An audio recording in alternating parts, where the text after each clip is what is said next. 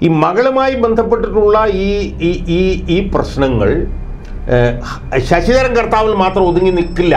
ഈ കേസിൽ income tax ശക്തിയുക്തം വാദിച്ചതുകൊണ്ടാണ് ഇങ്ങനെ ഒരു വിധി വന്നത് എന്നുള്ളത് നമുക്ക് അംഗീകരിക്കാതിരിക്കാൻ പറ്റില്ല. സ്വപ്ന സുരേഷിൻ്റെ ആരോപണങ്ങൾ വന്നപ്പോഴും അതിനുശേഷമൊക്കെ തന്നെ മുഖ്യമന്ത്രിയുമായി ബന്ധപ്പെട്ടിട്ടുള്ള ഈ അഴിമതി ഇടപാടുകളുടെ മാസ്റ്റർ ബ്രെയിൻ മകൾ വീണ വിജയനാണ് എന്നുള്ളത് പലതവണ ഞാൻ പറഞ്ഞിട്ടുള്ളതാണ്. ഞാൻ ഒരുപാട് തവണ പറഞ്ഞു, ഈ 2 തവണ വീഡിയോ ചെയ്തു, ഇതെല്ലാം ചെയ്തിട്ടും എനിക്കെതിരെ ഒരു മാനനഷ്ട കേസോ ഒരു നിയമ നടപടി ഇതുവരെ ഉണ്ടായിട്ടില്ല. The department has demonstrated with clinching evidence. എന്നുവെച്ചാൽ ഇൻകം ടാക്സ് ഡിപ്പാർട്ട്മെൻറ്റ് വളരെ ശക്തമായിട്ടുള്ള തെളിവുകളുടെ അടിസ്ഥാനം, അതാണ് clinching evidence, that the applicant has made payments through banking channels. Applicant എന്ന് പറഞ്ഞു കഴിഞ്ഞാൽ ശശിധരൻ കർത്താവ് has made payment through banking channels to persons connected with a prominent person and thereby claim it as deductible expense and by claiming it to compensate a service which has not been rendered. അപ്പോൾ എന്തായാലും ഒരു prominent പേഴ്സന്റെ പിൻബലത്തിലാണ് ബന്ധുവുമായി ബന്ധപ്പെട്ടുകൊണ്ട് banking ചാനലിൽ കൂടാണ് കൊടുത്തിരിക്കുന്നത്. Therefore the payments of 1,72 lakhs does not qualify as business expenditure ആവില്ല, and accordingly stands disallowed as follows for the relevant assessment years mentioned in the Supra. ഇത് ആരോപണമാണ് എന്നുള്ള CPM കേന്ദ്രങ്ങളുടെ വാദം പൊളിഞ്ഞടുങ്ങിയിരിക്കുന്നു. ഇത് ആരോപണമല്ല, ഭാവിയിൽ ന്യായീകരണത്തിന് ഇല്ലാത്ത വിധം ഇതൊരു ജുഡീഷ്യൽ ഓർഡറിൽ ഇത് സ്ഥാനം പിടിച്ചു. ഇത് ശരിക്കും സ്വപ്ന സുരേഷ് പറഞ്ഞ കാര്യങ്ങൾ അടിവരയിടുകയും കൂടി ചെയ്യുകയാണ്. സ്വപ്ന സുരേഷ് എല്ലാ കാലത്തും അടിവരയിട്ട് പറഞ്ഞിട്ടുള്ളത് ഇതിൻ്റെ മുഴുവൻ കേന്ദ്ര ബിന്ദു ഇവരാണെന്നുള്ളതാണ്. അപ്പോൾ അത് തെളിയിക്കുന്ന ഒരു പുതിയ തെളിവിൻ്റെ ഒരു നിർണായകമായിട്ടുള്ള ഒരു ഘടകവും കൂടിയാണ് ഇപ്പോൾ പുറത്തു വന്നിരിക്കുന്നത്. അപ്പോൾ ഇതിൽ നമ്മൾ മനസ്സിലാക്കേണ്ട കാര്യം, പിണറായി വിജയൻ ഇനി പിടിച്ചിരിക്കാനേ കഴിയില്ല. ഇനി ഒരു തരത്തിലും അയാൾക്ക് നിലനിൽക്കാൻ കഴിയില്ല. നമസ്കാരം, മലയാളി വാർത്ത ഇൻസൈറ്റിലേക്ക് സ്വാഗതം.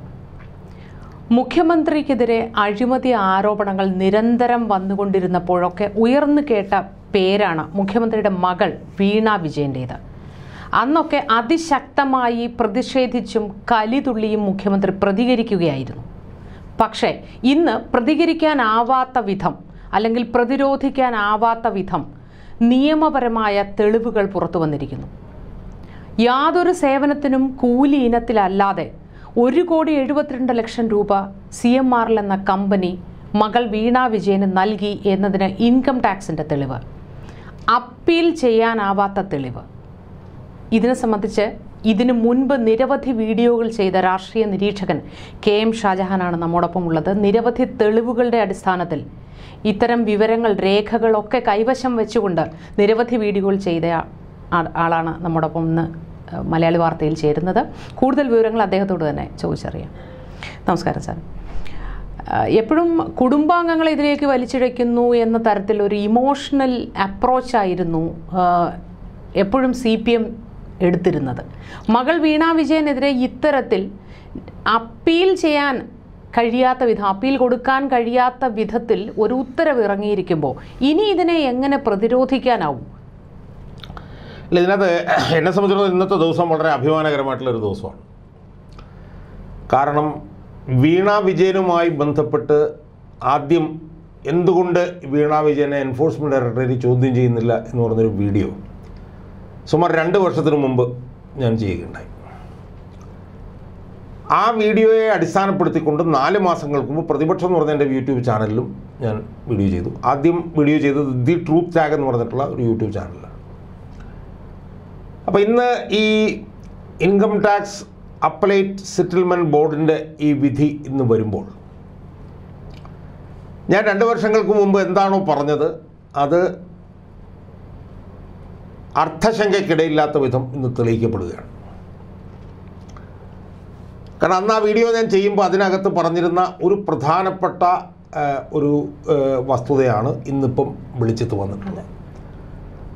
എറണാകുളത്ത് ഈ ശശിധരൻ കർത്താവ് എന്ന് പറയുന്ന ഈ കരിമണൽ കർത്ത എന്ന് വിളിക്കുന്ന ഈ മുതലാളി അദ്ദേഹത്തിൻ്റെ എംപവർ ഇന്ത്യ എന്ന് പറഞ്ഞൊരു കമ്പനി വഴി 2016 മുതൽ 2020 വരെ വീണ വിജയൻ്റെ എക്സാലോജിക് എന്ന് പറഞ്ഞ കമ്പനിക്ക് കൊടുത്തിട്ടുള്ള ഓരോ വർഷവും കൊടുത്തിട്ടുള്ള കണക്കിനെ കുറിച്ചിട്ട് ഞാനതിനകത്ത് സവിസ്തരം പ്രതിപാദിക്കുകയുണ്ടായി. ആ പ്രതിപാദിച്ചതുമായി ബന്ധപ്പെട്ടുകൊണ്ട് അതിനേക്കാളും കുറച്ചുകൂടി കൂടുതൽ കാര്യങ്ങളുടെ അടിസ്ഥാനത്തിലാണ് ഈ ബോർഡിൽ ഇന്ന് ഈ വിധി വന്നിരിക്കുന്നത്. അപ്പോൾ അതൊരു പൊതുപ്രവർത്തകൻ എന്നുള്ള നിലയിൽ എന്നെ സംബന്ധിച്ചിടത്തോളം വളരെ അഭിമാനകരമാണ് എന്നാണ് എനിക്ക് ആദ്യമായിട്ട് സൂചിപ്പിക്കാറുള്ളത്. രണ്ടാമത് ഇതിനകത്ത് ഉയർന്നു വരുന്ന ഒരു പ്രധാനപ്പെട്ട പ്രശ്നം നേരത്തെ സൂചിപ്പിക്കപ്പെട്ടതാണ്. അതായത് മുഖ്യമന്ത്രിയെ മാത്രമല്ല മുഖ്യമന്ത്രിയുടെ കുടുംബാംഗങ്ങളെപ്പോലും ഇതിലേക്ക് വലിച്ചിഴയ്ക്കുന്നു എന്നുള്ള നിലയിലുള്ള ആരോപണം CPM കേന്ദ്രങ്ങളിൽ നിന്ന് നിരന്തരമായി ഉയർന്നു വരികയാണ്. രണ്ടാമതൊരു പ്രധാനപ്പെട്ട പ്രശ്നമായി ഉയർന്നു വന്നിരുന്നത് എന്താണെന്ന് ചോദിച്ചു കഴിഞ്ഞാൽ, ഇത് ആരോപണത്തിൻ്റെ മേഖലയിലല്ലേ നിൽക്കുന്നത്, എന്തെങ്കിലും തെളിയിക്കപ്പെട്ടിട്ടുണ്ടോ എവിടെയെങ്കിലും? ഈ രണ്ട് ചോദ്യങ്ങൾ ഉയർന്നു വന്നുകൊണ്ടിരുന്നു. നമുക്കറിയാം, ഇപ്പോൾ സ്വപ്ന സുരേഷ് ആയാലും സ്വപ്ന സുരേഷൊക്കെ തന്നെ ഈ മുഖ്യമന്ത്രിയുടെ ഭാര്യ മക്കൾ എന്നൊക്കെ പറഞ്ഞു വരുമ്പോൾ അതിനെതിരായിട്ട് മുഖ്യമന്ത്രിയുടെ ഭാര്യയുടെയും മക്കളെയൊക്കെ വലിച്ചിഴയ്ക്കുന്നു എന്നുള്ള നിലയിലുള്ള വലിയൊരു പ്രചരണം. പക്ഷേ സ്വപ്ന സുരേഷ് പറഞ്ഞൊരു കാര്യമുണ്ട്, എപ്പോഴും പുസ്തകത്തിലടക്കം പറഞ്ഞത്, മകൾ വീണ വിജയൻ്റെ സാമ്രാജ്യം കെട്ടിപ്പടുക്കാനും കാത്തു സൂക്ഷിക്കാനുമാണ് മുഖ്യമന്ത്രി ശ്രമിക്കുന്നത് എന്ന്. അതുകൊണ്ട് തന്നെ സ്വപ്ന സുരേഷ് മിനിറ്റുകൾക്ക് മുൻപ് കൊടുത്ത ഫേസ്ബുക്ക് പോസ്റ്റും അതും തമ്മിൽ നമ്മൾ ചേർത്ത് വായിക്കേണ്ടതുണ്ട്. അപ്പോൾ എന്തായാലും ഞാനതിൻ്റെ വിശദാംശങ്ങളിലേക്ക് വരാം. എന്തായാലും മുഖ്യമന്ത്രിയുടെ കുടുംബാംഗങ്ങളെ വലിച്ചിഴയ്ക്കുന്നു എന്നുള്ളതായിരുന്നല്ലോ ഒരു പ്രധാനപ്പെട്ട ആരോപണം. അപ്പോൾ അത് വസ്തുതയല്ല എന്നും മുഖ്യമന്ത്രിയുടെ മകൾ ഇതിനകത്തൊരു പ്രധാനപ്പെട്ട ഒരു അധികാര കേന്ദ്രമായിരുന്നുവെന്നും വീണ്ടും നിരന്തരം പറഞ്ഞുകൊണ്ടിരുന്ന ഒരാളാണ് ഞാൻ. സ്വപ്ന സുരേഷിൻ്റെ ആരോപണങ്ങൾ വന്നപ്പോഴും അതിനുശേഷമൊക്കെ തന്നെ മുഖ്യമന്ത്രിയുമായി ബന്ധപ്പെട്ടിട്ടുള്ള ഈ അഴിമതി ഇടപാടുകളുടെ മാസ്റ്റർ ബ്രെയിൻ മകൾ വീണ വിജയനാണ് എന്നുള്ളത് പലതവണ ഞാൻ പറഞ്ഞിട്ടുള്ളതാണ്. ഞാൻ ഒരുപാട് തവണ പറഞ്ഞു, ഈ 2 തവണ വീഡിയോ ചെയ്തു, ഇതെല്ലാം ചെയ്തിട്ടും എനിക്കെതിരെ ഒരു മാനനഷ്ട കേസോ ഒരു നിയമ നടപടി ഇതുവരെ ഉണ്ടായിട്ടില്ല. അപ്പോൾ ഇപ്പോൾ എന്താ സംഭവിച്ചിരിക്കുന്നത്? ഇപ്പോൾ സംഭവിച്ചിരിക്കുന്നത് എക്സാലോജിക് എന്ന് പറഞ്ഞ വീണ വിജയൻ്റെ കമ്പനി. ആ കമ്പനി യഥാർത്ഥത്തിൽ 2015 ബാംഗ്ലൂരിലാണത് രൂപീകരിക്കപ്പെടുന്നത്. ആ കമ്പനി 2020 വരെയുള്ള കണക്കുകളാണ് വന്നിട്ടുള്ളത്. അതിനുശേഷം അതിൻ്റെ വസ്തുത എന്താണെന്നുള്ളത് നമുക്കറിയില്ല. ആ കമ്പനി ഒരുപാട് വിവാദങ്ങളിൽ പെടുകയും ചെയ്തതാണ്.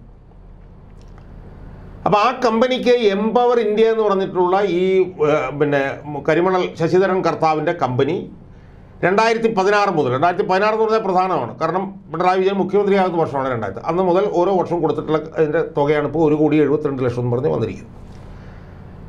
അതിൽ 1-2 വർഷം കൊടുത്തതായി അന്ന് എൻ്റെ കൈവശം ഉണ്ടായിരുന്ന വിവരം എന്ന് പറയുന്നത് സോഫ്റ്റ്വെയർ ഡെവലപ്മെൻറ്റുമായി ബന്ധപ്പെട്ട് കൊടുത്തു എന്നാണ്. അതെ, ഈ കമ്പനിക്ക് ഇവരുമായിട്ട് കരാറുണ്ട്. അതെ, കരാറുണ്ട്. സോഫ്റ്റ്വെയർ ഡെവലപ്മെൻറ്റുമായി ബന്ധപ്പെട്ട് കൊടുത്തു എന്നുള്ളതാണ് പറഞ്ഞിരുന്നത്. പക്ഷേ ഇപ്പം നമുക്ക് ഈ ഉത്തരവിൽ നമുക്ക് മനസ്സിലാക്കാൻ കഴിയുന്നത് സോഫ്റ്റ്വെയർ ഡെവലപ്മെൻറ്റുമായി ബന്ധപ്പെട്ട് കൊടുത്തുവെങ്കിൽ പോലും സോഫ്റ്റ്വെയറുകളൊന്നും ഡെവലപ്പ് ചെയ്ത് കിട്ടിയിട്ടില്ല എന്ന് ഈ കമ്പനിയിലെ ഉന്നത ഉദ്യോഗസ്ഥർ തന്നെ മൊഴി കൊടുത്തിരിക്കുന്നതായി ഇപ്പം വിവരം വന്നിട്ടുണ്ട്. അപ്പോൾ അതിൻ്റെ അടിസ്ഥാനത്തിലാണ് അവർ ഈ പറഞ്ഞതുപോലെ ഇത് സോഫ്റ്റ്വെയർ ഡെവലപ്മെൻറ്റിന് കൊടുത്തതല്ല, അല്ലാതെ ഓരോ മാസവും കൊടുത്തിരുന്ന മാസപ്പടിയായിരുന്നു എന്നുള്ള നിലയിലേക്ക് ഇപ്പോൾ കാര്യങ്ങൾ വന്നിട്ടുണ്ട്. അപ്പോൾ മാസപ്പടി കൊടുത്തു എന്ന് പറഞ്ഞതിന് ശേഷം അവർ വേറൊരു കാര്യം പറയുന്നുണ്ട്. ആ മാസപ്പടി കൊടുത്തു എന്ന് പറയുന്നത് ആ വനിത ഒരു ഉന്നതമായ രാഷ്ട്രീയ സ്ഥാനത്തിരിക്കുന്ന ഒരാളുടെ മകളാണ് എന്നത് കൂടി ചേർത്ത് വായിക്കണം എന്നും ആ ജഡ്ജ്മെൻറ്റിൽ വ്യക്തമായി പറയുന്നു. അപ്പം സോഫ്റ്റ്വെയർ ഡെവലപ്മെൻറ്റിന് വേണ്ടി മേടിച്ചു എന്ന് പറയുക, സോഫ്റ്റ്വെയർ ഡെവലപ്പ് ചെയ്യാതിരിക്കുക. 2, അവരൊരു ഉന്നത രാഷ്ട്രീയ നേതാവിൻ്റെ മകളായിരിക്കുക. അപ്പോൾ സ്വാഭാവികമായി ഉന്നത രാഷ്ട്രീയ നേതാവിൻ്റെ മകളാണ് എന്നുള്ള ഒരേ ഒരു കാരണം കൊണ്ടാണ് ഇത്രയും പണം കൊടുത്തത് എന്നുള്ളതിൻ്റെ വ്യക്തമായിട്ടുള്ള സൂചനകൾ ഈ സെറ്റിൽമെൻറ്റ് ബോർഡിൻ്റെ ഈ ജഡ്ജ്മെൻറ്റിലുണ്ട്. അതിൽ അവരുടെ ഡിസിഷൻ എന്ന് പറഞ്ഞിട്ടുള്ള ഭാഗത്ത് പറയുന്ന വാചകങ്ങൾ വളരെ പ്രധാനമാണ്. For the detailed findings arrived by the department based on various sworn statements by the persons connected with the affairs of the company. അതായത് കമ്പനിയിലെ ഉദ്യോഗസ്ഥന്മാരുടെ സ്റ്റേറ്റ്മെൻറ്റുകളിൽ നമുക്ക് മനസ്സിലാവും. അതിൽ നിന്ന് V hold that മെസേഴ്സ് Exalogic has not provided any services as per the കോണ്ടംപറേനിയസ് evidence gathered during the search. അതായത് ഈ കമ്പനിയിൽ യഥാർത്ഥത്തിൽ 25/1/2019 ഒരു സെർച്ച് നടത്തിയിരുന്നു. ആ സെർച്ചിൽ നിന്നാണ് അടിസ്ഥാനപരമായി കിട്ടുന്നത്. അതെ, അപ്പോൾ അതിനെക്കുറിച്ചിട്ടാണ് ഇപ്പം ഇതിനകത്ത് ഇവർ പറയുന്നത്. എന്താണ് പറയുന്നത്? V hold that the Exalogic has not provided any services അതായത് പണം മേടിച്ചതിന് ഒരു സേവനവും അവർ കൊടുത്തിട്ടില്ല എന്ന് മനസ്സിലാവും. The department has demonstrated with clinching evidence. എന്നുവെച്ചാൽ ഇൻകം ടാക്സ് ഡിപ്പാർട്ട്മെൻറ്റ് വളരെ ശക്തമായിട്ടുള്ള തെളിവുകളുടെ അടിസ്ഥാനം, അതാണ് clinching evidence, that the applicant has made payments through banking channels. Applicant എന്ന് പറഞ്ഞു കഴിഞ്ഞാൽ ശശിധരൻ കർത്താവ് has made payment through banking channels to persons connected with a prominent person and thereby claim it as deductible expense and by claiming it to compensate a service which has not been rendered. അപ്പോൾ എന്തായാലും ഒരു prominent പേഴ്സൻ്റെ പിൻബലത്തിലാണ് ബന്ധുവുമായി ബന്ധപ്പെട്ടുകൊണ്ട് banking ചാനലിൽ കൂടാണ് കൊടുത്തിരിക്കുന്നത്. Therefore, the payments of 1,72 lakhs does not qualify as business expenditure. Business expenditure ആവില്ല, and accordingly stands disallowed as follows for the relevant assessment years mentioned in the Supra. അതിൽ 2017-18 വീണയ്ക്ക് 15 ലക്ഷം കൊടുത്തിരിക്കുന്നു, വീണ ടി. 2018-19 പേയ്മെൻറ്റ് സോഫ്റ്റ്വെയർ സർവീസ് പറഞ്ഞ് 96 ലക്ഷം കൊടുത്തിരിക്കുന്നു, പക്ഷേ software ഒന്നും ചെയ്തിട്ടില്ല. 2019-20 payment to Exalogic solution പറഞ്ഞ് 21 ലക്ഷം രൂപ കൊടുത്തിരിക്കുന്നു. 19-20 വീണയ്ക്ക് 40 ലക്ഷം കൊടുത്തിരിക്കുന്നു. ഈ കണക്കാണ് ഇതിനകത്ത് വന്നിട്ടുള്ളത്. അപ്പോൾ ഇതിൻ്റെ അടിസ്ഥാനത്തിലാണ് അവർ ഈ ഉത്തരവ് ഇറക്കിയിട്ടുള്ളത്. ഈ ഉത്തരവിനകത്ത് ഞാൻ നേരത്തെ സൂചിപ്പിച്ചതുപോലെ അർത്ഥശങ്കയ്ക്കിടയില്ലാത്ത വിധം പിണറായി വിജയൻ്റെ മകളായതുകൊണ്ട് മാത്രമാണ് ഈ പണം കൊടുത്തത് എന്നുള്ളത് വ്യക്തമായിട്ട് അതിനകത്ത് സൂചിപ്പിക്കും. രണ്ടാമത്തെ ഒരു പ്രധാനപ്പെട്ട പ്രശ്നം നമ്മൾ നേരത്തെ പറഞ്ഞതുപോലെ ഈ ഉത്തരവ് അപ്പീലബിൾ അല്ല. അപ്പം സ്വാഭാവികമായും എന്താണ് സംഭവിച്ചിരിക്കുന്നത്? മുഖ്യമന്ത്രിയുടെ മകൾക്ക് 1,72,00,000 രൂപ കൊടുത്തു. അത് was upon A consideration that she was the daughter of a prominent person who has been ruling the reins in the state of Kerala എന്നും കൂടെ മോളി പറയുന്നുണ്ട്. അപ്പോൾ അങ്ങനെ കൊടുത്തു. ആ കൊടുത്തു എന്ന് പറഞ്ഞിരിക്കുന്നത് ഒരു ക്വാസി ജുഡീഷ്യൽ ഓർഡറായി വന്നിരിക്കുന്നു. ആ ഓർഡർ ഈസ് നോട്ട് അപ്പീലബിൾ എന്ന് പറയുമ്പോൾ വളരെ കൃത്യമായി ഇത് സംബന്ധിച്ച് ഒരു തർക്ക വിഷയത്തിലൊരു തീരുമാനമായിരിക്കുന്നു. എന്താണ് ആ തീരുമാനം എന്ന് പറയുന്നത്? ആ തീരുമാനം എന്ന് പറയുന്നത്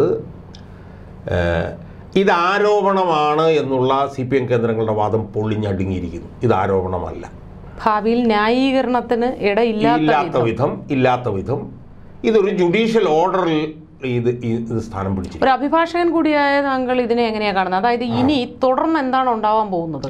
വീണ വിജയന്റെ സാമ്രാജ്യം തകരുമെന്ന് പറഞ്ഞതുപോലെ ഇത് അതിന്റെ തുടക്കമായിട്ട് നമ്മൾ കാണണോ? ഇനി ഒരു അറസ്റ്റിലേക്ക് നീങ്ങുമോ? ഇതിനകത്ത് ഒന്ന് ജുഡീഷ്യൽ ഓർഡറാണ്, 2 ഇതിനകത്ത് ഈ പറഞ്ഞ പോലെ ക്ലിഞ്ചിങ് ആയിട്ടുള്ള എവിഡൻസ് ഉണ്ട്, 3 അപ്പീലബിളും അല്ല എന്ന് വന്നിരിക്കുന്നു. അപ്പോൾ ഇനി ഒരു കാരണവശാലും ഇത് അപ്പീലബിൾ ആണ്, പിന്നെ ഇതിന് മേൽ കോടതി പോവാം, അല്ലെങ്കിൽ ഇത് ആരോപണമാണ് എന്നൊന്നും പറഞ്ഞിനി നിൽക്കാൻ കഴിയില്ല.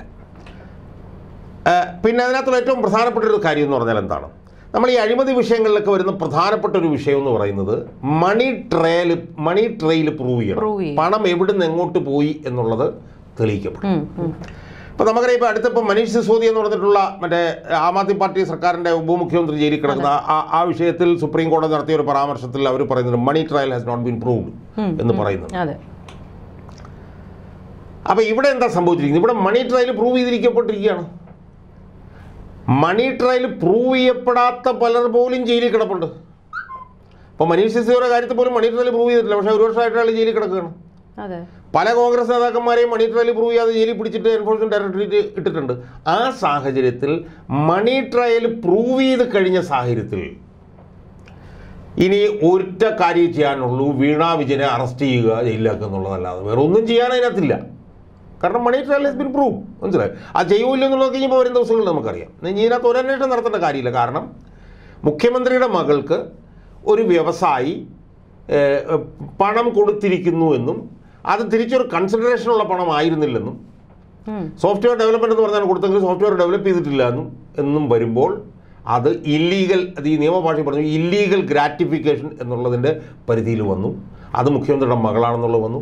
മുഖ്യമന്ത്രിയായിട്ട് ഇരിക്കുമ്പോഴാണ് എന്നുള്ളതും വന്നു കഴിഞ്ഞ സാഹചര്യത്തിൽ ഇനി വീണ വിജയനെ അറസ്റ്റ് ചെയ്യുക, ബന്ധപ്പെട്ട ഏജൻസി അറസ്റ്റ് ചെയ്യുക, അഴിക്കുള്ളിലാക്കുക എന്നുള്ളതല്ല. പക്ഷെ അപ്പോഴും BJP-യുമായി ഉണ്ടാക്കി വെച്ചിരിക്കുന്ന ഒരു അന്തർധാര ഭയങ്കര വിസിബിൾ ആയതുകൊണ്ട് അതിനൊരു സാധ്യത ഉണ്ടാവുമോ? എന്തെങ്കിലും ഒരു ലൂപ്പ് ഹോൾ അതിൽ ഉണ്ടാവാൻ സാധ്യതയുണ്ടോ, നിയമപരമായോ അല്ലാതെയോ? അല്ല, അതിൽ ഒരു കാര്യം പറയാതിരിക്കാൻ വയ്യ. അതെന്താണെന്ന് ചോദിച്ചാൽ, ഈ കേസിൽ ഇൻകം ടാക്സ് ശക്തിയുക്തം വാദിച്ചതുകൊണ്ടാണ് ഇങ്ങനെ ഒരു വിധി വന്നത് എന്നുള്ളത് നമുക്ക് അംഗീകരിക്കാതിരിക്കാൻ പറ്റില്ല. അതെ, കാരണം ഇൻകം ടാക്സ് ഇതിനകത്ത് ഒത്തുകളിച്ചിരുന്നെങ്കിൽ ഈ വിധി വരില്ലായിരുന്നു. എന്ന് മാത്രമല്ല, ഇൻകം ടാക്സ് ക്ലിഞ്ചിങ് എവിഡൻസ് കൊടുത്തു എന്ന് ഈ ഓർഡറിലും പറയുന്നുണ്ട്.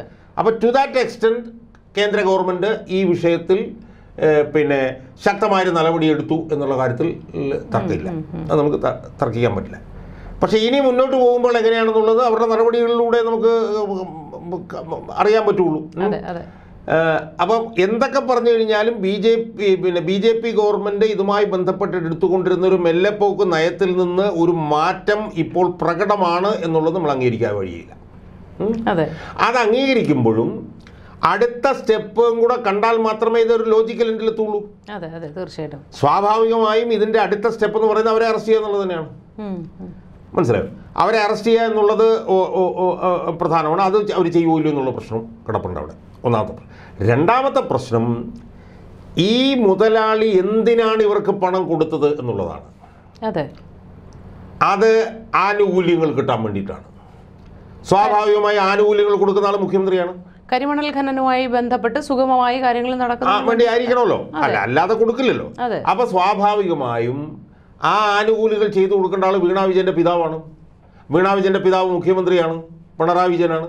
സ്വാഭാവികമായും പിണറായി വിജയനിലേക്കും ഇത് എത്തിക്കഴിഞ്ഞല്ലോ. കാരണം മുഖ്യമന്ത്രിയുടെ മകളാണെന്നുള്ളതുകൊണ്ടാണല്ലോ ഇയാൾ ഇത്രയും കാശ് അവർക്ക് കൊടുത്തത്. ഞാനോ നിങ്ങളോ ആണെങ്കിൽ അത്രയും പൈസ തരില്ലല്ലോ.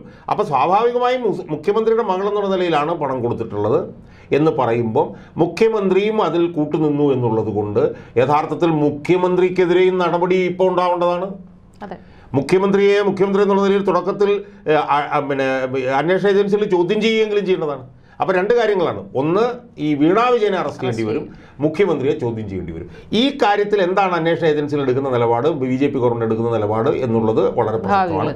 പക്ഷേ ഈ വിധി വരുന്നിടം വരെയുള്ള കാര്യം നോക്കിയാൽ അവർ ഈ കാര്യത്തിൽ കാര്യക്ഷമമായി പ്രവർത്തിച്ചു എന്നുള്ളത് നമ്മൾ അംഗീകരിക്കേണ്ടി വരും. സാർ, ഇതിനു മുമ്പും പല വീഡിയോകളിലും വളരെ കൃത്യമായി പറഞ്ഞിട്ടുണ്ട്, വീണ വിജയൻ എന്ന് പറയുന്ന വ്യക്തിയുടെ സാമ്പത്തിക ക്രമക്കേടുകൾ, ഓഡിറ്റിങ്ങിൽ വന്നിട്ടുള്ള കമ്പനി ഓഡിറ്റിങ്ങിൽ വന്ന ക്രമക്കേടുകൾ, ഇതൊക്കെ വ്യക്തമായ രേഖകളുടെ അടിസ്ഥാനത്തിൽ പറഞ്ഞിട്ടുണ്ട്. അപ്പോൾ ഈ വ്യക്തി ഉണ്ടാക്കിയ സാമ്പത്തിക നേട്ടത്തിൻ്റെ ഒരു ബ്രീഫിംഗ് സാറിന് മനസ്സിലായിടത്തോളം എങ്ങനെയാണ്? അല്ല, ഞാൻ ഒരുപാട് കാലമായിട്ട് ഇവരെ കുറിച്ചിട്ട് പറയുന്നുണ്ട്.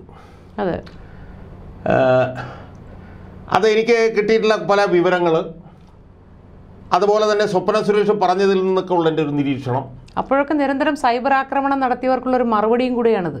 അല്ല, ഞാനതിലേക്ക് ഞാൻ സൈബർ ആക്രമണത്തെക്കുറിച്ചുള്ള മറുപടിയാണെന്ന് പറയുമ്പോൾ ഞാൻ സൈബർ ആക്രമണത്തെ ഒന്നും പിന്നെ പരിഗണിക്കുന്ന ഒരാളല്ല. സൈബർ ആക്രമണത്തിനൊക്കെ അപ്പുറത്ത് നിൽക്കുന്ന ഒരാളാണെന്നും എനിക്ക് മരണഭയം പോലും ഇല്ല എന്നും ഞാൻ പറഞ്ഞിരിക്കുന്ന സാഹചര്യത്തിൽ CPM-കാർ നടത്തുന്ന ആക്രമണങ്ങളും ഞാൻ മൈൻഡ് ചെയ്യുന്നില്ല. എനിക്ക് വിഷയമില്ല. ഞാൻ ഉൾപ്പെടുന്ന മാധ്യമപ്രവർത്തകർ നിരന്തരം നോക്കാറുണ്ട് എതിരെ വരുന്ന സൈബർ ആക്രമണങ്ങളും. ഞാനത് മൈൻഡ് ചെയ്യാറില്ല. ഞാനതിനപ്പുറത്താണെന്ന് വിശ്വസിക്കുന്ന ആളാണ്. അപ്പോൾ ഈ പിണറായി വിജയൻ്റെ മകൾ നടത്തുന്ന അനധികൃത സ്വത്ത് സമ്പാദനം, പിണറായി വിജയൻ്റെ മകളാണ് ഇതെല്ലാം കോർഡിനേറ്റ് ചെയ്ത് നടത്തുന്നു എന്നുള്ളത്, പിണറായി വിജയൻ്റെ മകളാണ് ഇതിൻ്റെ എല്ലാം യഥാർത്ഥ മാസ്റ്റർ ബ്രെയിൻ എന്നുള്ളത്, ഈ കാര്യങ്ങളൊക്കെ കാലാകാലങ്ങളായി ഞാൻ പറഞ്ഞുകൊണ്ടിരിക്കുന്നുണ്ട്. അതിൽ ഒരു ഘട്ടത്തിൽ പിന്നെ ഞാൻ പറഞ്ഞതായിട്ട് എനിക്കിപ്പോൾ ഓർമ്മയുള്ളത്, ക്ലിഫ് ഹൗസിൽ ഈ സ്വപ്ന സുരേഷ്, ശിവശങ്കർ, മുഖ്യമന്ത്രി, ഭാര്യ, മകള്, CM രവീന്ദ്രൻ, ഇത്രയും പേരിരിക്കുന്ന യോഗത്തിൽ ഇതിൻ്റെ ഒരു ഈ ഇല്ലീഗലായിട്ടുള്ള ഡീലുകളുടെ എല്ലാം ഒരു ജെനിസിസ് എന്ന് പറയുന്നത്, അതിൻ്റെ ഒരു തുടക്കക്കാരി എന്ന് പറയുന്നത് മകളായിരിക്കും എന്നുള്ളത് ഉൾപ്പെടെ ഞാൻ നേരത്തെ പറഞ്ഞിട്ടുണ്ട്. അവരിൽ നിന്നാണ് ഇത് പിന്നെ ഡെവലപ്പ് ചെയ്ത് ഇതൊരു വലിയ പ്രപ്പോസലാക്കി ഇതിനെ ഡെവലപ്പ് ചെയ്ത് കൊണ്ടുവരുന്ന ഉത്തരവാദിത്തമാണ് പിന്നെ ഇയാൾക്കുള്ളത്. ആർക്കുള്ളത്? പിന്നെ ശിവശങ്കറിനുള്ളത്. അതായത് ഇവർ പറയുന്ന ആശയം ഒരു വലിയ പ്രപ്പോസലാക്കി കൊണ്ടുവന്ന് അത് നടപ്പിലാക്കുന്ന ചുമതലയാണ് ശിവശങ്കറിനുള്ളത് എന്നുള്ള നിലയിൽ ഉൾപ്പെടെ ഇവരതിൻ്റെ മാസ്റ്റർ ബ്രെയിൻ ആണെന്ന് അർത്ഥശങ്കയ്ക്കിടയില്ലാത്ത വിധം ഞാൻ ഇതിനു മുമ്പ് പലതവണ ഞാൻ പറഞ്ഞിട്ടുണ്ട്. അതൊന്നും നിഷേധിക്കപ്പെട്ടിട്ടില്ല. അതാണിപ്പോൾ ഇതിലൂടെ തെളിയിച്ചിട്ടുള്ളത്. ഇനിയും ഇല്ലീഗലായിട്ടുള്ള ഡീൽസ് ഉണ്ട് ഇതുമായി ബന്ധപ്പെട്ട് തന്നെ. അതിൻ്റെ ഒരു ചെറിയ ഉദാഹരണം കൂടെ ഞാൻ പറയാം. അതായത് ധനലക്ഷ്മി ബാങ്ക് എന്ന് പറഞ്ഞിട്ടുള്ള സ്വകാര്യ ബാങ്കിൽ നിന്ന് ഇവർക്ക് പണം കിട്ടിയതായി ഈ രേഖയിൽ പറയുന്നുണ്ട്. അതെ, 42 ലക്ഷം രൂപ, 50 ലക്ഷം രൂപയുടെ, എനിക്ക് കിട്ടിയ വിവരം അനുസരിച്ച് 50 ലക്ഷം രൂപയുടെ ഓവർ ഡ്രാഫ്റ്റ് വീണ വിജയന് ധനലക്ഷ്മി ബാങ്ക് അനുവദിച്ചിട്ടുണ്ട്. അപ്പോൾ ഓവർ ഡ്രാഫ്റ്റ് അനുവദിക്കണമെങ്കിൽ തന്നെ എന്തെങ്കിലുമൊക്കെ ബിസിനസ് നടത്തുകയോ അതിനകത്ത് എന്തെങ്കിലുമൊക്കെ ട്രാൻസാക്ഷൻസ് കാര്യങ്ങളൊക്കെ കാണിക്കണം. പക്ഷേ ഞാൻ മനസ്സിലാക്കിയിടത്തോളം ധനലക്ഷ്മി ബാങ്ക് ഓവർ ഡ്രാഫ്റ്റ് ഇവർക്ക് കൊടുത്തതായി ഞാൻ മനസ്സിലാക്കുന്നത് 2015-ലാണ്. 2015 ഒരു കമ്പനി ആരംഭിക്കുന്നതേ ഉള്ളൂ. ഒരു 1 മാൻ കമ്പനിയാണ്. കമ്പനി ആരംഭിക്കുന്നതേ ഉള്ളൂ. അപ്പം ആ ആരംഭിച്ച സമയത്ത് ധനലക്ഷ്മി ബാങ്ക് ഇവർക്ക് ഓവർ ഡ്രാഫ്റ്റ് 1 ലക്ഷം രൂപയോ മറ്റോ മാത്രമാണ് ആ കമ്പനിയുടെ ആസ്തി. അപ്പോഴാണ് 50 ലക്ഷം രൂപ കൊടുത്തത്. അതെ, മനസ്സിലായോ? അതോടൊപ്പം തന്നെ പിന്നീട് നമ്മൾ മനസ്സിലാക്കിയ ഒരു കാര്യം എന്ന് പറഞ്ഞു കഴിഞ്ഞാൽ, ആ ധനലക്ഷ്മി ബാങ്കിൽ ദേവസ്വം ബോർഡ് എത്രയോ കോടി രൂപയുടെ ഒരു ബോണ്ട് ആയി ബന്ധപ്പെട്ടുകൊണ്ട് ധനലക്ഷ്മി ബാങ്കിൽ എന്തോ വലിയ തുക നിക്ഷേപിച്ചു എന്നുള്ള ഒരു ആക്ഷേപവും കൂടി പിന്നീട് ഉയർന്നു വന്നിട്ടുണ്ട്. അപ്പോൾ അതുകൊണ്ട് തന്നെ ഈ മകളുമായി ബന്ധപ്പെട്ടിട്ടുള്ള ഈ പ്രശ്നങ്ങൾ ശശിധരൻ കർത്താവിൽ മാത്രം ഒതുങ്ങി നിൽക്കില്ല. അതെ, അതാണ് ഞാൻ ചോദിക്കാൻ വന്നത്. അപ്പോൾ ഇവരുടെ നിരന്തരമുള്ള ഇത്തരം സാമ്പത്തിക ക്രമക്കേടുകൾ മുഴുവൻ അന്വേഷിക്കേണ്ടതായി തന്നെ വരും. അല്ല, സ്വാഭാവികമാണ്. ഞാനതാ പറഞ്ഞത്. അതുകൊണ്ടാണ് ഞാൻ പറയുന്നത് ഇത് പിന്നെ ശശിധരൻ കർത്താവിൽ മാത്രം ഒതുങ്ങി നിൽക്കില്ല. ഇത് ധനലക്ഷ്മി ബാങ്ക് ഉൾപ്പെടെയുള്ള ഇവരുടെ ഈ വരുമാന സ്രോതസ്സിൽ കാണിച്ചിരിക്കുന്ന മറ്റ് കമ്പനികളുണ്ട്. ആ കമ്പനികളൊക്കെയായി ബന്ധപ്പെട്ടുകൊണ്ട് ആ കമ്പനികളൊക്കെ ഇവർക്ക് എങ്ങനെ പണം കൊടുക്കാനുണ്ടായ സാഹചര്യം എന്താണെന്നുള്ള കാര്യമൊക്കെ നമ്മൾ ചർച്ച ചെയ്യേണ്ടി വരും. കാരണം അവരിത്രയും ഓവർ ഡ്രാഫ്റ്റ് ഇവർക്ക് കൊടുത്തു, 50 ലക്ഷം കൊടുത്തു. ആ ധനലക്ഷ്മി ബാങ്കിൽ പിന്നെ ദേവസ്വം ബോർഡ് കൊണ്ടുവന്നൊരു വലിയ തോതിൽ പണം മുടക്കുന്നു. അപ്പോൾ ഇതൊക്കെ തന്നെ നമ്മൾ ഈ ലീഗൽ ഭാഷയിൽ പറഞ്ഞാൽ ക്യൂട്ട് പ്രോ ക്വോ, അതായത് നമ്മൾ അങ്ങോട്ട് എന്തെങ്കിലും ചെയ്യുന്നതിന് ഇങ്ങോട്ട് എന്തെങ്കിലും ചെയ്തു തരുന്നതാവാനുള്ള സാധ്യത വളരെ വലുതാണ്. അപ്പോൾ അതുകൊണ്ട് തന്നെ ഞാൻ നടത്തിക്കൊണ്ടിരിക്കുന്നൊരു ക്യാമ്പയിനുണ്ട്. അതായത് പിണറായി വിജയനുമായി ബന്ധപ്പെട്ട് നടക്കുന്ന അഴിമതികളുടെ പ്രഭവ കേന്ദ്രം മകൾ വീണ വിജയനാണ് എന്നുള്ള ഒരു അതുമായി ബന്ധപ്പെട്ടിട്ടുള്ളൊരു ഇതാണ് ഞാൻ നടത്തിക്കൊണ്ടിരിക്കുന്നത്. അത് 100% ശരിയാണെന്നുള്ളതിനുള്ള ഈ പറഞ്ഞ പോലെ ക്ലിഞ്ചിങ് ആയിട്ടുള്ള എവിഡൻസ്, അർത്ഥശങ്കയ്ക്കിടയില്ലാത്ത വിധത്തിലുള്ള തെളിവുകളാണ് ഇപ്പം ഇതുമായി ബന്ധപ്പെട്ട് പുറത്തു വന്നിട്ടുള്ളത്. ഇനി അടുത്ത ഘട്ടത്തിലേക്ക് മറ്റു കുടുംബാംഗങ്ങളിലേക്കും ഒക്കെ ഒരുപക്ഷെ ഈ അന്വേഷണം നീളില്ലേ? കാരണം നമ്മൾ അത്ര അധികം തള്ളിക്കളയാൻ പറ്റാത്തൊരു കാര്യമാണ് സ്വപ്ന സുരേഷ് ഒരിക്കൽ പറഞ്ഞത്. അമ്മയ്ക്കും മകൾക്കുമുള്ള അതിയായ ബിസിനസ് താല്പര്യങ്ങൾ ഒരു UAE ഭരണകർത്താവ് വന്നപ്പോൾ ഉണ്ടായിരുന്നു എന്നത് സംബന്ധിച്ചൊക്കെ. അപ്പോൾ അത്തരം ബിസിനസ്സുകൾ എന്താണ്, അന്യ രാജ്യങ്ങളുമായുള്ള ബന്ധം, അത്തരത്തിൽ അതൊക്കെ അന്വേഷിക്കേണ്ടതായി തന്നെ വരില്ലേ? അല്ല, അതിനകത്ത് അമ്മ മകൾ അവരൊക്കെ വ്യത്യസ്തമായിട്ടാണ് ചെയ്യുന്നുള്ള അഭിപ്രായം എനിക്കില്ല. ഞാൻ വിശ്വസിക്കുന്നത് ഈ പിണറായിയുമായി ബന്ധപ്പെട്ടുള്ള ഇല്ലീഗൽ ഡീൽസിൻ്റെ മുഴുവൻ കേന്ദ്രം മകളാണ് എന്നുള്ളതാണ്. മകളെ ചിലപ്പം അമ്മ സഹായിച്ചിട്ടുണ്ടാവാം. പക്ഷേ നമ്മൾ 2000-ന്റെ മധ്യത്തിൽ നമ്മൾ കമല എക്സ്പോർട്ടിംഗ് എന്ന് പറഞ്ഞ് സിംഗപ്പൂരിൽ ഇവർക്കൊരു എക്സ്പോർട്ടിംഗ് കമ്പനി ഉണ്ടായിരുന്നതിനെ കുറിച്ചുള്ള വാദങ്ങളൊക്കെ നമ്മളത് കേട്ടിട്ടുണ്ട്. അതൊക്കെ തന്നെ ഇവരുടെ പേരിൽ അവിടെ തുടങ്ങിയതാവാം. അല്ലാതെ ഇവർക്കതിനകത്ത് ഇവർ ഈ പറഞ്ഞ പോലെ ഒരു പ്രൊആക്റ്റീവ് റോൾ എടുക്കാൻ കഴിയുന്ന കഴിവുള്ള ഒരു സ്ത്രീയാണ് ഇവരെന്ന്. അല്ല, സ്വപ്ന സുരേഷ് പറഞ്ഞിട്ടുണ്ട് അമിതാവേശം കാണിച്ച് UAE ഭരണാധികാരി അന്ന് തിരിച്ചു പോവുക ചെയ്തത്. അല്ല, അതൊക്കെ ഉണ്ടായിട്ടുണ്ട്. അതിപ്പം പിന്നെ ആ ഭരണാധികാരിക്ക് സ്വർണം കൊടുക്കണം എന്നൊക്കെ പറഞ്ഞു. അതിനപ്പുറത്തുള്ള ഒരു കഴിവ് അവർക്കുണ്ടെന്ന് ഞാൻ വിശ്വസിക്കുന്നില്ല. പക്ഷെ മകൾ അങ്ങനെയല്ല. മകൾക്ക് ഇതുപോലുള്ള ഇല്ലീഗലായിട്ടുള്ള കാര്യങ്ങൾ കാണിക്കാനായിട്ട് വലിയ തോതിലുള്ള കഴിവുള്ള ഒരു സ്ത്രീയാണ് അവർ. മനസ്സിലായോ? അവരുടെ നേതൃത്വത്തിലാണ് ഇത് മുഴുവൻ നടന്നിട്ടുള്ളത് എന്ന് ഉള്ളതിൻ്റെ തെളിവാണിത്. ഇത് ശരിക്കും സ്വപ്ന സുരേഷ് പറഞ്ഞ കാര്യങ്ങൾ അടിവരയിടുകയും കൂടി ചെയ്യുകയാണ്. സ്വപ്ന സുരേഷ് എല്ലാ കാലത്തും പിന്നെ അടിവരയിട്ട് പറഞ്ഞിട്ടുള്ളത് ഇതിൻ്റെ മുഴുവൻ കേന്ദ്രബിന്ദു ഇവരാണെന്നുള്ളതാണ്. മനസ്സിലായോ? അപ്പോൾ അത് തെളിയിക്കുന്ന ഒരു പുതിയ തെളിവിൻ്റെ ഒരു നിർണായകമായിട്ടുള്ള ഒരു ഘടകവും കൂടിയാണ് ഇപ്പോൾ പുറത്തു വന്നിരിക്കുന്നത്. അപ്പോൾ ഇതിൽ നമ്മൾ മനസ്സിലാക്കേണ്ട കാര്യം, പിണറായി വിജയൻ ഇനി പിടിച്ചിരിക്കാനേ കഴിയില്ല. ഇനി ഒരു തരത്തിലും അയാൾക്ക് നിലനിൽക്കാൻ കഴിയില്ല. അതിപ്പം അതുമായി ബന്ധപ്പെട്ടുകൊണ്ട് എങ്ങനെ ഉരുത്തിരിഞ്ഞ് വരും എന്ന് നമുക്കറിയില്ല. നമ്മൾ ആ ജഡ്ജ്മെൻറ്റ് വായിച്ചു നോക്കിയിട്ടില്ല. പക്ഷേ നമുക്കറിയാവുന്ന ഒരു കാര്യം മാത്രം ഞാൻ പറഞ്ഞു നോക്കാം. ശശിധരൻ കർത്താവ് എന്ന് പറഞ്ഞ ആൾ, ഇപ്പം ഞാൻ അത്രയും മാത്രമേ ഇപ്പോൾ പറയുന്നുള്ളൂ. ശശിധരൻ കർത്താവ് എന്ന് പറഞ്ഞാൽ എല്ലാ രാഷ്ട്രീയ പാർട്ടികൾക്കും വാരിക്കോരി പണം കൊടുക്കുന്ന ഒരാളാണ്. ചില മാധ്യമ സ്ഥാപനങ്ങൾക്കും, അല്ല, അത് രാഷ്ട്രീയ പാർട്ടികൾക്ക് മാത്രമല്ല, മാധ്യമ സ്ഥാപനങ്ങൾക്കും. അതിപ്പോൾ ചില മാധ്യമ സ്ഥാപനം എന്ന് പറഞ്ഞാൽ ഏത് മാധ്യമ സ്ഥാപനമാണെന്ന് ഇപ്പോൾ നമുക്ക് പറയാറായിട്ടില്ല. പക്ഷേ മാധ്യമ സ്ഥാപനങ്ങൾക്കും ഉണ്ട്.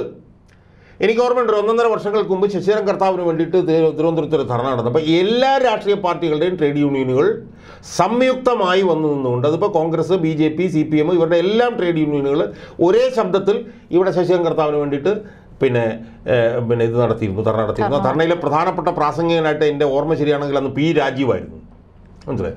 അപ്പോൾ അതുകൊണ്ട് തന്നെ ഇതെങ്ങനെ ഡെവലപ്പ് ചെയ്യുന്നുള്ള സംബന്ധിച്ച് എനിക്കറിയില്ല. കാരണം എല്ലാ രാഷ്ട്രീയ പാർട്ടികൾക്കും ഈ പൈസ കൊടുത്തിരിക്കാനുള്ള സാധ്യത ഉണ്ട്. ഞാനത് ചോദിക്കാൻ വരികയായിരുന്നു, ഇതോടുകൂടി അതൊരു കേരളത്തിൽ രാഷ്ട്രീയ ഭൂകമ്പം തന്നെ ഉണ്ടാവാനുള്ള സാധ്യതയുണ്ടോ? അല്ല, അത് നമുക്കറിയില്ല. നമ്മളതിപ്പോൾ ജഡ്ജ്മെൻ്റൊക്കെ വായിച്ചു നോക്കി കഴിയുമ്പോഴത്തേക്ക് നമുക്ക് അതിൻ്റെ വിശദാംശങ്ങളിൽ കൂടും. കാരണം ജഡ്ജ്മെൻ്റ് ഇപ്പോൾ പുറത്തു വന്നിട്ടുണ്ട് എന്നാണ് കേൾക്കുന്നത്. അതിപ്പോൾ അതിൻ്റെ വിവരങ്ങളെല്ലാം പുറത്തു വരും. അപ്പോൾ എന്തായാലും ഞാൻ അറിഞ്ഞെടുത്തോളം എല്ലാ രാഷ്ട്രീയ പാർട്ടികൾക്കും വാരിക്കോരി പണം കൊടുക്കുന്ന ആളാണ്. അതുകൊണ്ട് അതൊക്കെ ചർച്ച ചെയ്യപ്പെടും, മനസ്സിലായി. അപ്പോൾ അതുകൊണ്ട് ഇത് ഏത് ഘട്ടത്തിലേക്ക് പോകും എന്നുള്ളതിനെ സംബന്ധിച്ച് ഇപ്പോൾ എനിക്ക് പറയാൻ കഴിയില്ല. പക്ഷേ ഞാനൊരു പൊതുപ്രവർത്തകൻ എന്നുള്ള നിലയിൽ ഞാൻ നടത്തിക്കൊണ്ടിരിക്കുന്ന സമരത്തിൻ്റെ ഒരു തെളിവായിട്ട് ഇത് കൊണ്ടുവരും എന്നുള്ള നിലയിലും പൊതുപ്രവർത്തനം എന്ന നിലയിൽ ഞാനതിൻ്റെ പുറകെ ഉണ്ടാവും എന്നുള്ള കാര്യം മാത്രമേ എനിക്ക് പറയാൻ പറ്റുള്ളൂ. അത് അതിൻ്റെ ഒരു ലോജിക്കൽ എൻഡിൽ എത്തിക്കുന്ന നിലയിലേക്ക് എന്നാൽ കഴിയാവുന്ന കാര്യങ്ങളൊക്കെ ഞാൻ ചെയ്യും എന്ന് മാത്രമേ എനിക്ക് സൂചിപ്പിക്കാറുള്ളൂ.